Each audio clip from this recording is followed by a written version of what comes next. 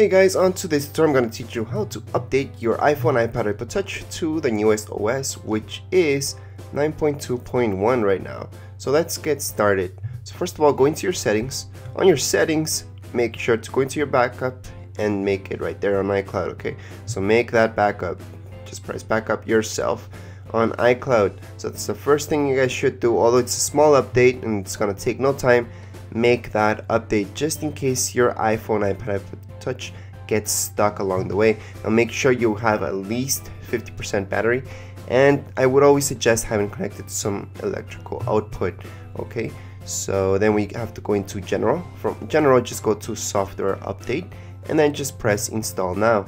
Now once you press install now, you guys are gonna get prompted with this message. Just scroll down and agree to it, and it's gonna start downloading. So first, like any update, it's gonna download first and then install the actual update on your iPhone, iPad, iPod Touch. Now this is the same steps for anything that you guys have. Then you will see a white screen and an Apple logo right there with a loading bar. Now that will load everything, and once it's done, now this should be done in 15 minutes. If your internet's really slow, it might take 30 minutes to an hour. However, in most cases, it's only 15 minutes, maximum 30 minutes. If you guys are waiting for an hour, that could mean that you have bad internet or something went wrong.